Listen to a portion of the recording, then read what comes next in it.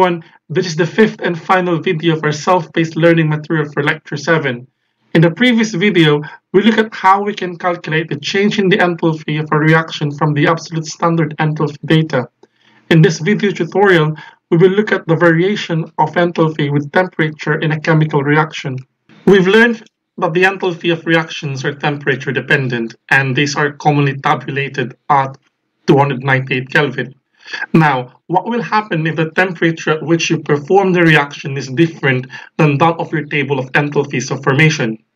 Is there a way for us to accurately determine the reaction enthalpy at an elevated temperature? We also learned from the previous discussions that the enthalpy change for a reaction is given by this following equation. Differentiating the change in the enthalpy will actually lead to an expression for the temperature dependence of enthalpy. This is the derivation that I am about to describe in the succeeding slide. In order to do this, we have to take the partial derivative of the entire equation with respect to temperature while keeping the pressure constant. Doing so will give the following equation. Recall that this term is equal to the heat capacity at constant pressure. Substituting this term for the enthalpy of products and enthalpy of reactants will give us the following equation. Again, remember that P and R are the stoichiometric coefficients of the thermochemical equation, and they are taken as constants in our derivation. At this point, I would just like to put an emphasis on why we are using the heat capacities in this derivation. The reason is that in many cases, heat capacity data are more accurate than reaction enthalpies. Now, the left side of our equation shows the change in the heat capacities of the products and the reactants. We can simply denote this as delta Cp. Doing so will give the Kirchhoff's equation, which is named after Gustav Robert Kirchhoff. This equation states that the variation of the change in enthalpy of a reaction with temperature at constant pressure is equal to the change in the heat capacity of the system. To apply the Kirchhoff's equation, we have to do some rearrangements, but before that, take note that the delta Cp is equal to the sum of the heat capacities of the products minus the sum of the heat capacities of the reactants. Okay, first we rearrange the differentials. We can bring the dt to the other side, and this leads to the following equation. In the next step, we will integrate this equation. Now, integration will allow us to relate the enthalpy of reactions at two temperatures. We can integrate both sides. Let's say we can integrate the right from T1 to T2, and the left-hand side from delta H at temperature 1 and delta H at temperature 2. Upon integration, we have the change in enthalpy at temperature 2 minus the change in the enthalpy at temperature 1. And this is equal to the integral of the right-hand term.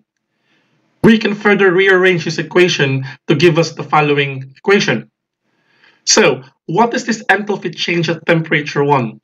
This is basically our reference temperature. For example, if we have the change of enthalpy at 298 kelvins, then you can use this to calculate the change in enthalpy at any temperature T2. Take note that when you apply the Kirchhoff's equation, we assume that no phase transition takes place in the temperature range of interest. Alright, so we can now apply the Kirchhoff's equation to answer this problem. The standard enthalpy of formation of water is given in the reaction below. Estimates its value at 100 degrees Celsius given the following values for the molar heat capacities at constant pressure. So we're given the different molar heat capacities at constant pressure for the products and the reactants here. So we assume that the heat capacities are independent of temperature. Let us start by writing the Kirchhoff's equation. When the change in the heat capacity at constant pressure is independent of the temperature in the range T1 and T2, the integral part becomes delta Cpm times T2 minus T1. And the equation becomes like this. Now, this equation can only be applied to small temperature changes because over a large temperature change, the heat capacity is no longer constant. Now recall the delta Cp is equal to the summation of the heat capacities of the products minus the heat capacities of the reactants. Continuing on with our calculations, we write the chemical equation, identify the stoichiometric coefficients, and calculate the change in the heat capacity. Substituting the values, this should give us a final answer of negative 9.92 joules per Kelvin per mole. Proceeding with our calculations, we will substitute the delta Cp value to our Kirchhoff's equation. Take note that the change in the enthalpy at T1, which is 298 Kelvin, is given in the problem. It then follows that the change in the enthalpy at 373 Kelvin is equal to negative 242.6 kilojoules per mole. You can also try this problem as an additional exercise. Assume that the heat capacities are independent of temperature. As what we've seen in the last example, the variation of heat capacity with temperature can sometimes be ignored if the temperature range is small. However, when it is necessary to take the variation into account, a convenient and common empirical model used to fit heat capacities over a wide range of temperature is given by this equation. In this equation, A, B, and C are independent of temperatures. You can find a table showing the temperature variation of the molar heat capacities in your textbook. Now we can substitute the Cp equation to the Kirchhoff's equation to give the following. Solving the definite integral in the right side of the equation finally leads to the integrated form of the Kirchhoff's equation. Again, this equation can be used with experimentally determined values of A, B, and C. So let's consider this problem.